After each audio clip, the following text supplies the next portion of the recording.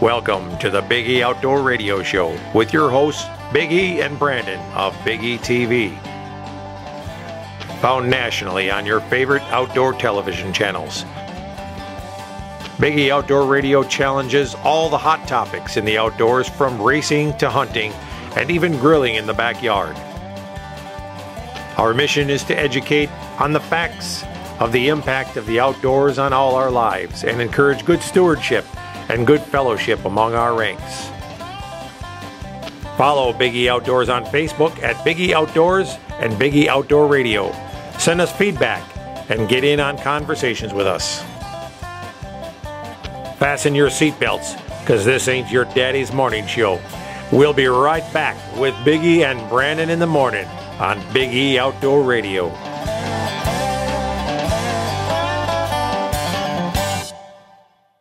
Big E Outdoors, located at Cedar Creek, is reopening its doors soon after its new remodeling. Home to the area's first and only big game hunting museum, with educational exhibits displaying animals from around the world and facts around the hunters' contributions to their survival. Pick up some unique souvenirs and gifts from the museum and from the Big E TV shows. Meet the pro staff from Big E TV and Big E Outdoor Radio. A great place to stop in with the whole family. And while you're there, book your next hunting trip with the Big E Outdoors professional hunters. With over 21 personal hunting destinations worldwide, you'll be sure to find a quality getaway with the Big E Outdoors destinations. Big E Outdoors is also home to Adrenaline Hydrographic. Check us out online at BigEOutfitters.com and register to win a free hunt. Big E Outdoors at Cedar Creek.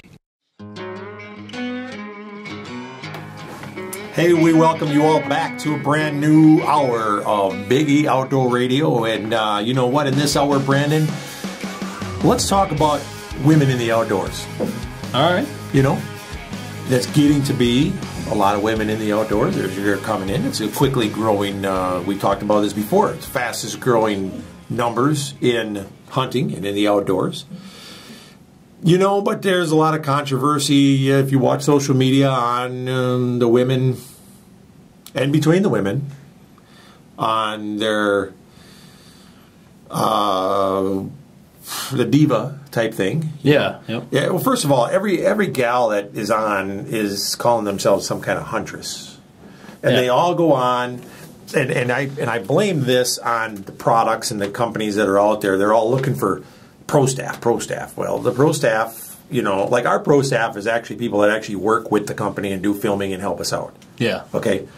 But a lot of these companies that are out there with the, whether they're arrow sights or lighted nocks or wraps or whatever the heck they are, you know, the clothing lines and things like that, they're just adding on everybody and anybody to their pro staff because they want all these good-looking gals on there, and they want them to put something on Facebook and say that they're you know, Jane Doe, and I'm with this pro staff, and I have, you know, and then do up their page just so that they get another name out there on social media. And so these gals are out there, and look at some of their pages, and it's like, you know, my name is Susie Smith, and I'm a pro staff, or I'm a huntress, public figure. How do you figure you're a public figure? You've never been anywhere. Nobody even knows who you are. But they got it on there, and then they got pro staff for 70 different places. Yeah. You know, well, first of all, you know, unless you actually have a TV show and you're on television, there's no way you're a pro staff member for all those different places. And if you were, you might be sponsored by, or you might be representing those places, but you cannot be, there's no way you could actually be on their pro staff physically doing anything. Yeah. They might add you and call you a pro staff member, but it's ridiculous, and it's the company's fault, because I actually talked to one of the gals, and she goes, well, I actually am on the pro staff for many different companies, and I do all this. Well, what do? You're on Facebook, and you ask people to like their pages. Yeah. That doesn't make you a pro staff member. I'm sorry. You know, well, I go to some trade shows with them. Okay, there's no way that you can physically go to trade shows with 10 different places and actually do anything for them, because if you're at a trade show, you only could really represent one company. Yeah. You can't go there and represent them all. So conflict of interest. It's kind of, yeah, it's ridiculous. And so, I mean, I can understand where some of these gals that really are out there hunting and doing things like that they're getting a little bit upset with some of that diva type thing that's coming on. And I mean, you know, if all of us guys did that, it'd be kind of ridiculous. Mm-hmm. Yeah. You know, and then the one thing that I guess I do side with the gals that do it, you know, some of them come on there and they have pictures of them out there in scantily clad clothing with their guns and their bows and whatever. That really, to me, that doesn't make a difference. Yeah. I mean, if you want to go do that, that's fine. I mean, there's nothing that says a guy can't go out there in a Speedo and stand there with his 30-06 and take a picture. And, I mean, we might look at him a little bit funny, but... you know, oh man, whatever. I mean, however you want to have your picture taken, I mean, that's fine. And so that doesn't make him any less or more of a hunter. It's just all this ridiculous pro staff stuff and this public figure and this. It's like a cry for attention. That is getting to be sickening, I think. You know, I mean, there's some of them even around here. You see them. It's like, you know, something or another huntress, and she's a pro staff member for this, and this, and this, and it's like, really? You know. Yeah. So anyway, if you see anybody that's a pro staff for Biggie Outdoors, let me tell you what, they're working. Yeah. They're out there filming hunts for us. They do go to trade shows with us. They work. They help our outfitters out, and they're busting their hind end. We don't just put on pro staff members to get people on Facebook. In fact, some of our pro staff members don't even have Facebook pages for us. They just are on our pro staff working. Yep. Well, some of them can't have a Facebook page. Because of their jobs, right? Yes. That's because they have high-profile jobs, and they, for security reasons, cannot have a Facebook page. And you know that's kind of the way it is. So I mean, we're not out there looking for pro staff for that particular reason. No. If we want somebody to push our Facebook likes, we'll hire them and tell them, hey, push our Facebook likes. It doesn't make you a pro staffer. That's right. You know, we can let our Facebook page grow based on people that are actually watching our videos and looking at our pictures. Yeah. And there's times that it grows, and then there's times it stays stagnant for a while, and then it grows and it stays stagnant. So you know, when our new television series comes out again here, coming in January, it'll take off again. Yep. Especially with some of the great hunts that we got coming up and coming in January, Brandon, we're going to be heading out. We're doing a lot of hunting. Mm-hmm. I got news for you. You're going to be doing a lot of hunting. So not much you can do about it. So, well, I'll tell you what I would like to do. What's that? I would like to harvest a deer with a spear. A spear? Somebody did that. Yeah, they did. I have the article right here. Actually, somebody did it with that. What is that spear chucker thing or the spear thrower deal? I'm gonna murder this word. Okay, what is that thing? It's they said at Lattles, or it's ATLATLS, I believe. I have no clue how to say that word, but it was legalized in Missouri in 2010. Yeah, and it's also legal in Alabama. And a man this year, Addle, whatever the heck it is, yeah. I've heard of it. Yep. And it's a spear throwing device. Yeah. That makes it so that you can throw the spear that much harder or faster, whatever it is. It's like, must be some kind of slingshot type device that you can you put on it. Through this spear at basically the Missouri Department of Conservation announced recently that a hunter in St. Charles County was able to harvest a large 15-point buck with a primitive weapon during archery season on October 24th. That's primitive as it gets. It's about as primitive as it gets, yeah. Aside from jumping out of a tree with a homemade knife or something, you know. But that guy is definitely a spear chucker. This man, I tell you, he hit the buck from his tree stand at about 3:30 in the afternoon, landing one of the few and perhaps one of the largest bucks killed with one of these weapons in the state of Missouri. There's only 2 states that allow that. Yeah. I want to go to one of them and I want to hunt them. You want to try that? For some, the thing is, though, here's okay. This is my take. If you're going to allow spear hunting, the law should say you have to do it in a loincloth. Seriously. Okay. I mean, if you're going to go primitive for God's sake. You know, I mean, if you're going to do it with a spear, then you got to be wearing a loincloth and no shirt. You got to have the war paint. Go all the way. Don't you think? I mean, just picture it. Guy. I don't want to picture a guy in a loincloth. People don't know that we're wearing loincloths right here in the radio show. I can tell you right now, I wouldn't be sitting in here in this non-ventilated room. Naked radio. Yeah, that's weird, man. That's just weird. No, seriously though. I mean, that'd be primitive. I mean, can you imagine? I mean, seriously, think about sitting in late November or December, sitting in a tree in Wisconsin. The Indians did it. They hunted like that. They bundled up, buddy. We think. I mean, you are crazy. Look at. I think all that beard hair is getting to you. Hey, his beard is getting to be nice. Yeah. I'm thinking it's looking good. Hey, we got some friends out in South Dakota on the Pine Ridge Reservation that would let us go and hunt buffalo like that. You're actually pushing them to take me on a hunt and put me in a loincloth. I'd like to. Not that I'd like to see you in a loincloth, but... I wouldn't like to see me in a loincloth. No, I wouldn't either. But our viewers might. Are you crazy? I'll film you. But you know what? The thing about the loincloth is it only covers the front. That's all right. Your butt cheeks stick out the back. Yeah. That's going to be a great episode, I think. Gonna be. Hey, listen here. Yeah. We have to talk about this yet. Well, that's all right. We'll talk about it after the show today. I'm thinking. So... I talk about high action and viewer rating. I mean, we'll have to see what our ratings go like on the reruns of that show. I would bet they drop. I bet they wouldn't. Did you see that moron run around in a loincloth? Turn it off! Oh, man. But they are trying to get you to do that. Actually, that wasn't my idea. That was the guide out there who is Native American, full blood, and he said, hey, look, I'd like to get one of you guys to come out here and do this completely primitive with a longbow. He wants to do it with a recurve or a spear in a loincloth, cover up with a actual buffalo hide and sneak up on the buffalo and do it completely the old way. Just think you could be one of the first white men to actually do that on the Indian reservation. I think it'd be actually, we should take a viewer or a listener poll and see how many people would be interested in an episode like that. And then we can ask them which one of us they'd like to see do it. I know it's you.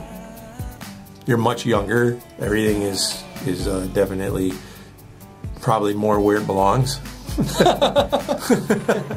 Oh, man. Well, you know, when you get to be a little bit older, things tend to not stay put. Take up donations for each one of us. Yeah. All right, hear me out on this. We take up donations for each one of us, and whoever hits their goal first has to hunt it, and then all the money for the donation goes to charity. Hey, that's a great idea. Yeah. And on that note, let's take a break quick because I think that we've said enough. Be right back after these messages.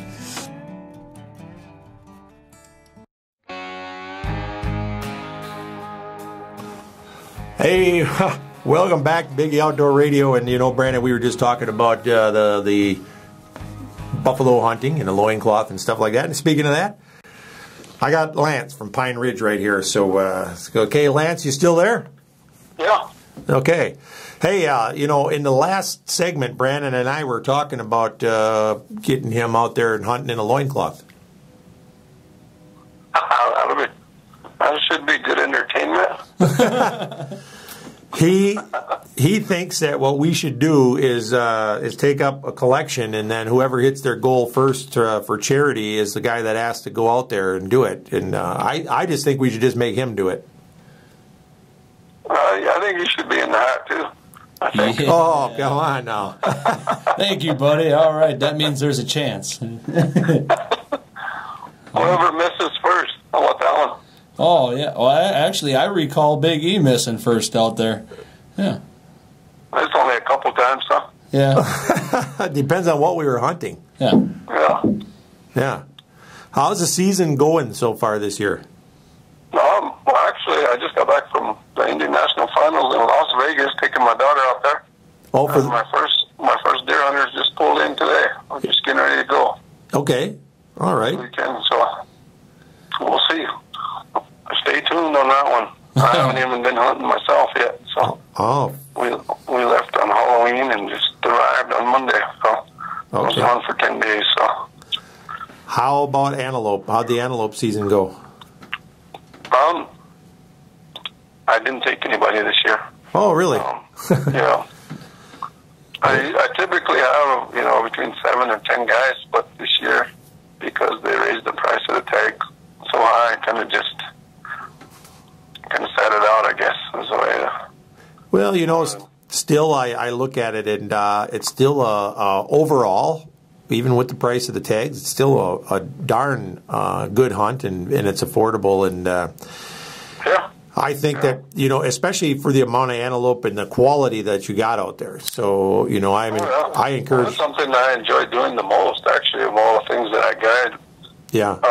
Is antelope, because you get to cover so much country. I don't think people can imagine how much country 5,500 square miles is, or 2.8 million acres until you get out trying to cover it on back roads and trails, and you see how unbelievable the amount of terrain and the variety of terrain that we have out here. And then most people, once they give it a chance, they just keep coming back, Yeah, that's right. Year. I'll tell you what, we sure seen a lot of it when we were out there doing the coyote hunt. We got to travel all over the place, and I cannot believe that place just keeps on going out there. Yeah, we couldn't cover it in the time. I say it all the time. We couldn't cover it in the time that you're here, even if we tried. Yeah. There's so much country out here, and that's what people really enjoy and look forward to coming back to, because you cover all this country. There's not a bunch of hunters all hunting the same game as you or the same trophy as you, And yeah, people enjoy that. It's not overcrowded, I guess. How's your weather out there? You got any snow yet? I had some yesterday, but it melted off now. Oh. That was the first snow. It was just maybe an inch, and the wind blew and whatever. And today's a much nicer day. It's probably I think it's high 40s, 48. It's supposed to be Saturday and Sunday. It's supposed to be in the low 60s for the middle of November. That's kind of crazy. Actually, it's happened before, but makes the prime times not last as long. Makes it a little tougher. You really got to kind of know where you're going in the mornings and evenings, and hopefully have some luck. Yeah, right. Well, we're kind of... Is there any mule deer tags left for this year out there? Oh, as far as I knew, there were a few left. Yeah, it goes till the 22nd. About 10 more days left. 10 more days of the season. Okay. And, actually, I just became available because I was gone, and so I needed a day or so rest to take care of some things and get back in order. And so now we're just getting started. So we'll see how it goes. But I've been 100% success for antelope and deer over all these years. Deer have done the most, because they didn't have a non-member season until 5 years ago, and then deer, we started doing that in the mid-90s. Uh-huh. So, there's quite a few guys that have taken that. I don't know the exact number, but I would say around 100 to 120 guys, they've all filled their tags. So yeah, that's good success rate. Yeah, it's there's plenty of animals out there. I'm telling you, if anybody goes home without one, it's their own fault. Yeah, you just keep moving. Keep moving. Antelope will cover 150, 200 miles a day. And looking, and you see other game while you're at it, but kind of gives me a reason to be out scouting and for whatever else I might be looking for, whether it's coyotes or deer. Yeah. Or turkeys or whatever, So, but yeah, I've been doing it for 22 years, so still got that energy level up there. Still look forward to everybody's hunt when they come up. Well, in January, our new series comes back out on Pursuit Channel, and so we'll have episodes hunting with you out there again. You need to come out and finish killing some more coyotes, huh? Yeah. I remember the last time you were here, it was tough. That's a tough thing on coyote. Yep.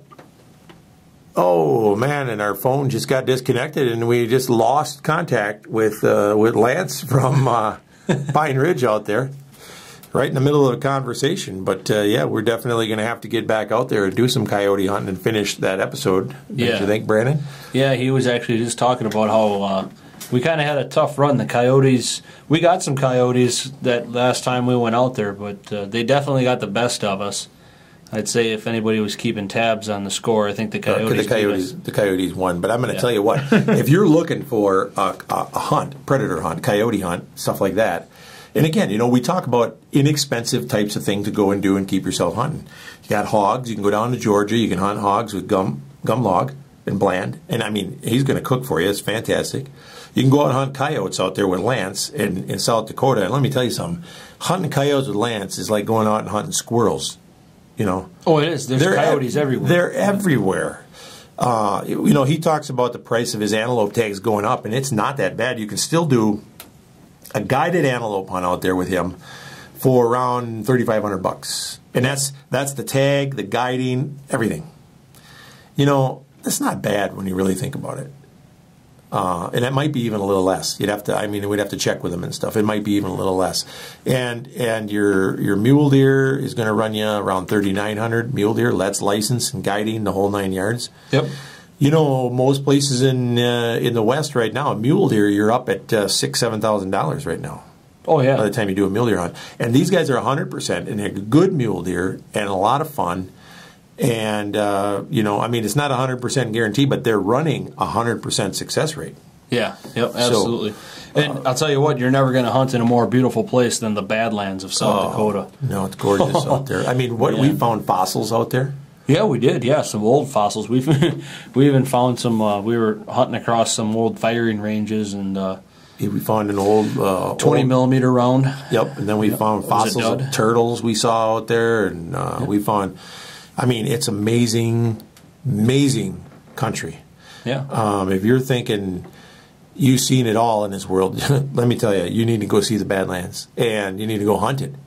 Go out there with a Native American guide and let them guys go out there and show you the land that they have. It's beautiful, and they manage it well. The animals are just thick, and they're thriving out there. The Pine Ridge Reservation tribe really knows what they're doing.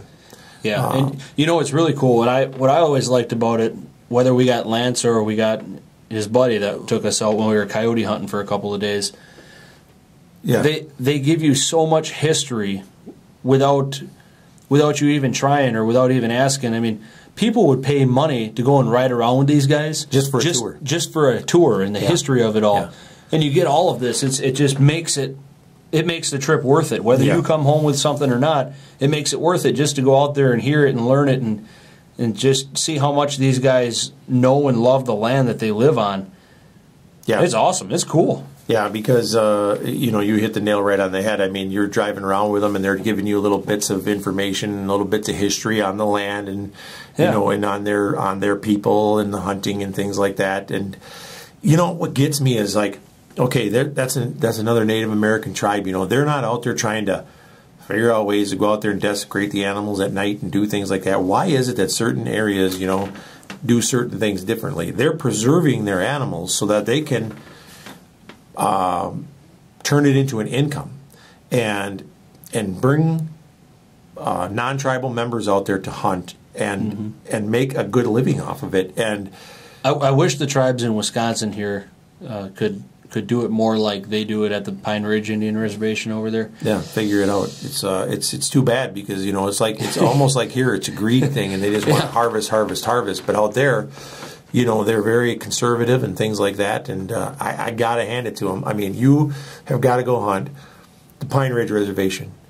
Even if you just go on a coyote hunt, go out there and let them take you up turkey hunting for Miriam's. Prairie dog, whatever. Yeah.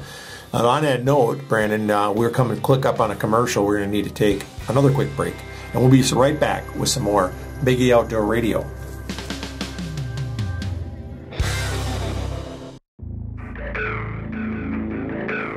This segment of Biggie Outdoors is brought to you by Snap Fitness of Wausau. It's time to get in shape, and Snap Fitness is the right place to do it.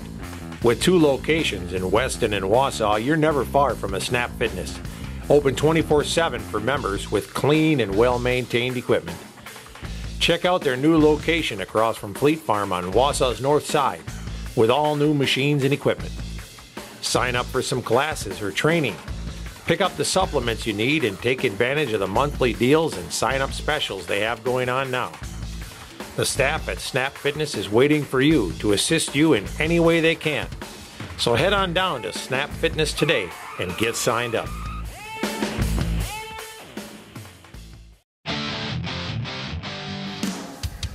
Welcome back to Biggie Outdoor Radio. We're heading down the home stretch in the show here, and Brandon, we just had a gun show down here at Cedar Creek, and one of the big things that was going around was the suppressor issue.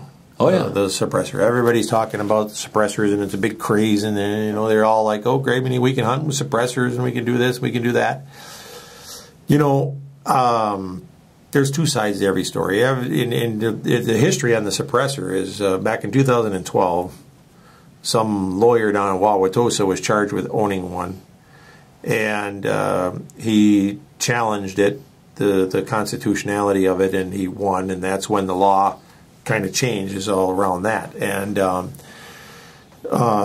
if you go, all over the U.S., I think there's maybe only one or two states that you can't hunt with or you can't own a suppressor. Huh. I'm not sure if you can hunt with one in Michigan, but you can own it. There's some different laws in different states, but suppressors are becoming widely popular. Now, in South Africa and in a lot of other countries, I'm not just talking South Africa, I'm talking New Zealand, I'm talking a lot of countries. I'm going to tell you something. It's highly frowned upon, and it's rude. It's considered rude if you do not use a suppressor. Did you know that?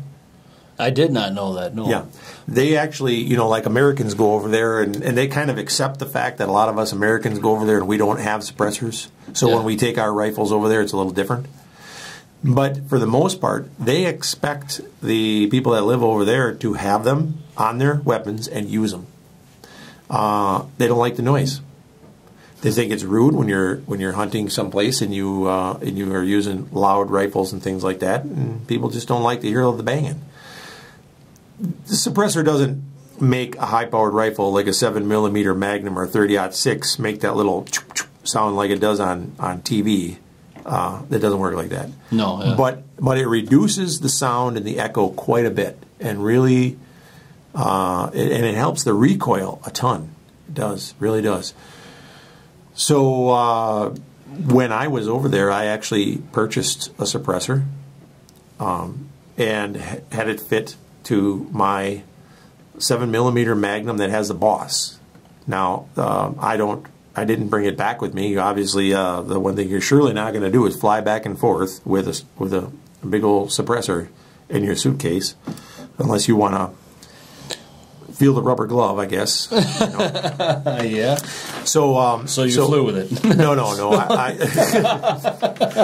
No. I left it there.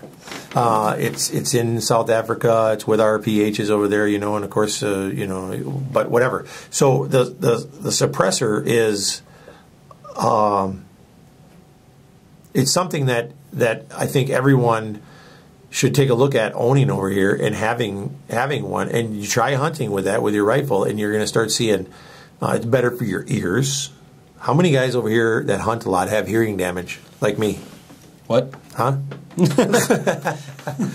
And you gotta think about, okay, now we're hunting close to these subdivisions and these little housing areas and things like that. There's a noise issue. Yeah. It's something to consider, and now we can hunt with them. They're legal in Wisconsin. You can hunt with them. You do have to go get, it's crazy because we have to go get this permit and this big federal firearms license, some sort of federal firearms license to get it. Over in South Africa, you can just walk into a gun shop and buy one. Huh. Over the counter. I can buy a suppressor easier than I can buy a gun over there. Wow. Yeah, there's a huge waiting period to buy a gun for these people over there, but you can walk in and buy a suppressor right now, right over the counter. Just think about that. They're laying impressive. Right there, you just walk in and tell them, I need a suppressor for this weapon, and they'll say, oh yeah, you like this one, you like this one? Yeah, okay, here you go, $200. Just like done. That. Just done, like that. Yeah. Good luck getting that to happen in Wisconsin. Yeah, or in the U.S. Yeah. It's there's a lot of controversy over them. People are thinking that, the only person that would want a suppressor is somebody that's out there wanting to poach and things like that, and that's not true. Definitely not true. Sound suppressors are, I guess, they're good for you for a lot of reasons. Like I said, I stated, the hearing, the recoil, the sound. What you got going on there, Brennan? Well, actually, I'm still reading on that outdoor news. It was a 14-year-old hunter shot a charging Kodiak bear at 15 yards, and they weren't even bear hunting. They ended up shooting it in self-defense. They were out hunting for deer, and they stumbled across this monster Kodiak bear that had been stalking them, and ended up having to shoot it in self-defense. So, wow, that's about all I read here, because I was kind of glancing down at it and trying to listen. Well, I'm telling you what, if you're out hunting in Kodiak country, you got to almost expect to run into a Kodiak. I mean, Kodiak Island is known for the bears. Yeah, it was. Let's see, this 14-year-old boy is a native to Kodiak. Him and his uncle were out chasing deer, and they stumbled into an adult Kodiak that had been stalking them, and they ended up shooting it at 15 yards as it was charging them. Wow. So yeah, that's close. I mean, that's closer than you really need to. Yep. This kid stood his ground against a charging bear and got a clean kill shot at 15 yards away, protecting his uncle. So that's impressive. Yeah, that is. That's darn impressive. I don't know many people at all who would be able to stand their ground with a bear that close to them. I mean, yeah, 14 or 15 yards. I mean, that's close. Man, yeah. Is that close? Especially with an animal that size and that aggressive. The thing is there's places in the world where they think that it's not grizzly country. Yeah. Okay, there you expect a grizzly. You go to places like Colorado and they'll tell you, oh, well, it's not grizzly country. No grizzlies in Colorado. No, they usually say just black bears, mountain lions. But Colorado is grizzly country. And, there's people that have spotted them. Steamboat Springs. Yep. And I'm telling you that there have been attacks even. I've talked to folks that know people that have been attacked brutally. Yeah. A fellow was telling me a story here just a few weeks ago about his good friend who was in Colorado and had been hunting for black bear, and evidently they used some sort of meat or whatever, and anyway he came back and this dead animal that they had used for the black bear was drugged way up the side of the mountain, and they said, hey, that's not a black bear that did that. And so he continued to hunt, and he got up to the top of this mountain, and it was a real tough mountain to get up, and he went up there, and he ended up running face to face with this grizzly. And the way that this mountain was set up, there was only one way out of there, and it was the way he came up. He got him caught in a canyon, and this grizzly just mauled him. And somehow there was no cell phone service up there or anything, but the family realized that he was missing because he didn't come home, or whatever. So he laid up there all night long, and the people went looking for him. And they found him, but he ended up having to lay there for an entire night, bleeding. Wondering if that bear was going to come back. Yep. And so they ended up getting him out of there, and it was just, I guess they had a helicopter that crashed when they went up there to get him, and one of the horses with all the rescue stuff on it went over a cliff, and it was a tough deal. But somehow they ended up, I think the guy that got mauled killed the grizzly. He ended up shooting the grizzly. Huh. And this was in Colorado, so, of course then, Fish and Game gets involved because he killed the grizzly. Oh, yeah. Well, it was attacking him, but, still nonetheless, but... It's, just because you're not in grizzly country doesn't mean you shouldn't be on the lookout. Yeah, exactly. Because grizzlies can be anywhere, and that's definitely something that I guess you need to be aware of. Absolutely, yeah. So you would think you wouldn't think that animal to be there, but kind of like we wouldn't think of a mule deer to be in Wisconsin, but well, like we were talking about last week, and if grizzlies can migrate down through there, I mean, what's to stop them from eventually migrating here? I mean, I understand that grizzlies like mountains, but heck, I mean, they could migrate this far. I mean, what's to stop them? Yeah, sometimes they get Forrest Gump syndrome. They just feel like wandering around and keep on walking. Next thing you know, you're at the ocean. Yeah. Go for a walk to the mailbox and keep on walking. So, yep. Well, with that, folks, we better cut to a quick break here, and we'll be right back after a few messages. Yep. We'll take a quick break. Thanks for listening. We'll be right back.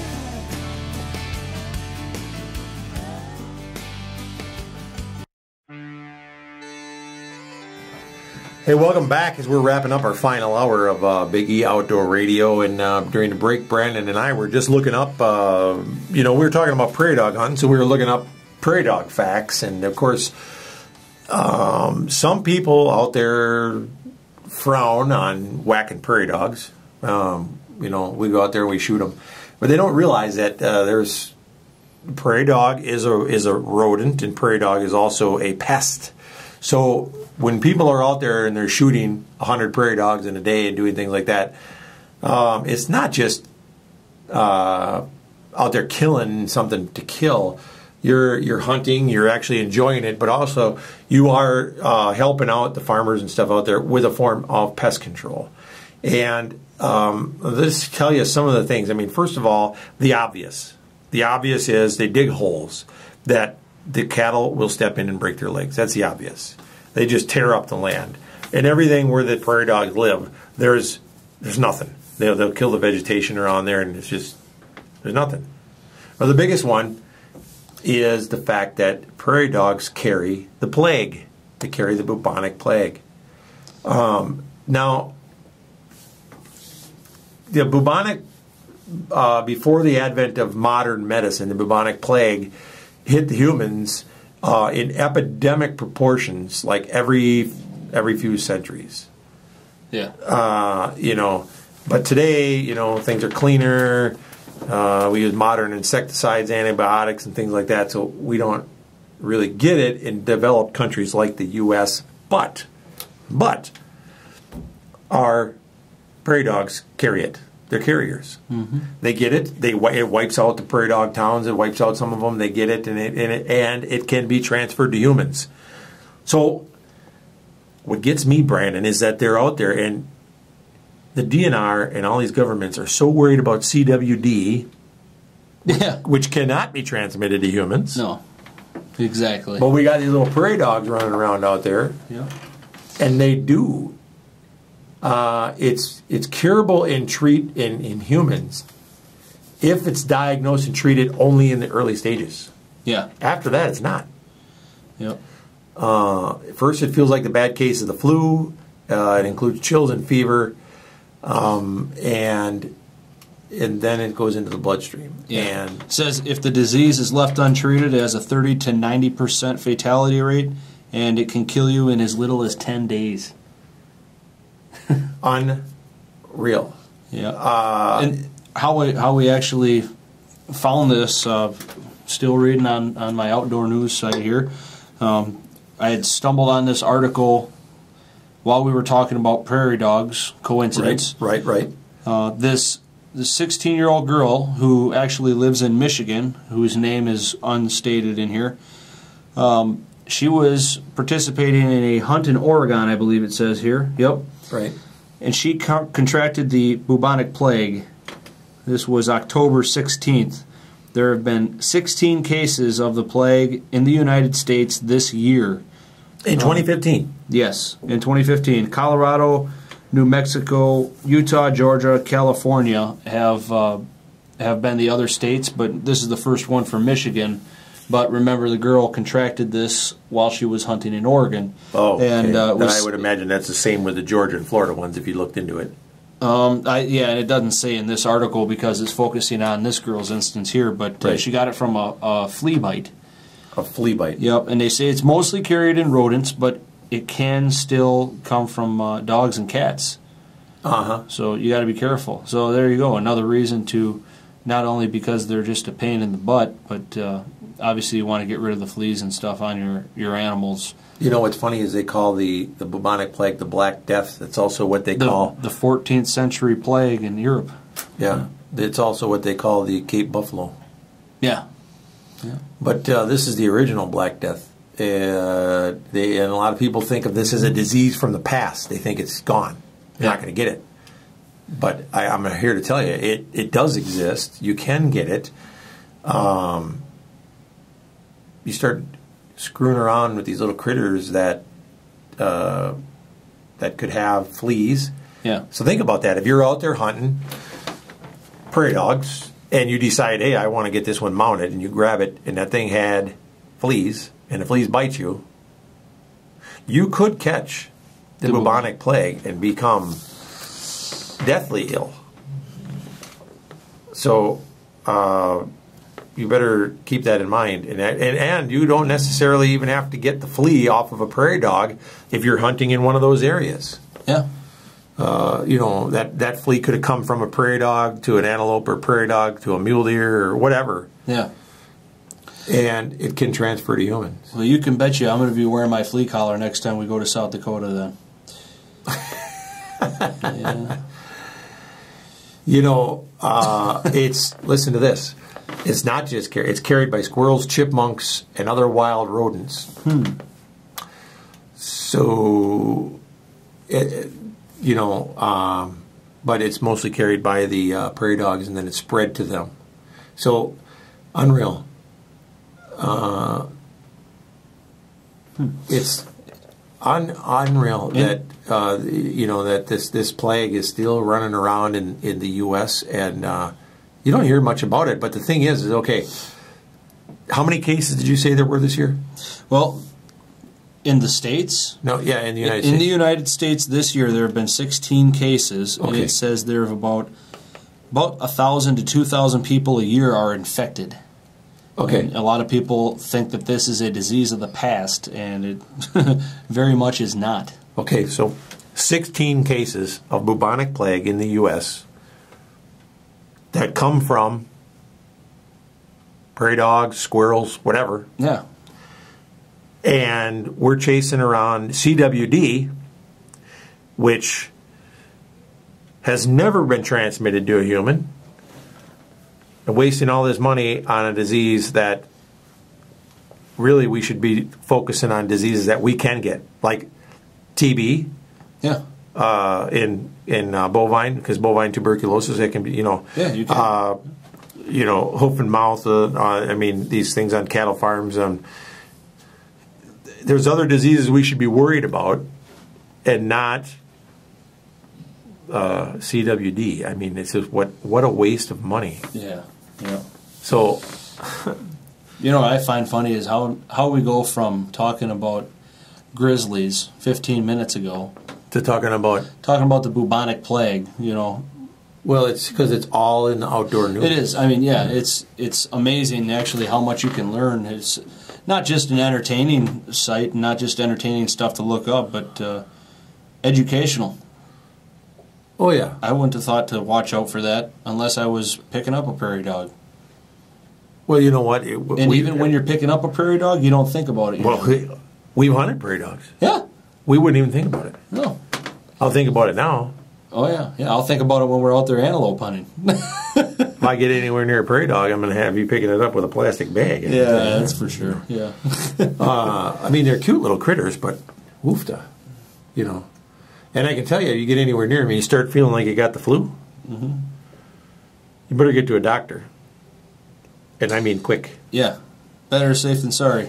Yeah. Because if you think it's just the flu and you're wrong, you better catch it in the early stages. Otherwise, you're fighting the numbers. And yeah, what a terrible way to die. Oh man, I just can't believe that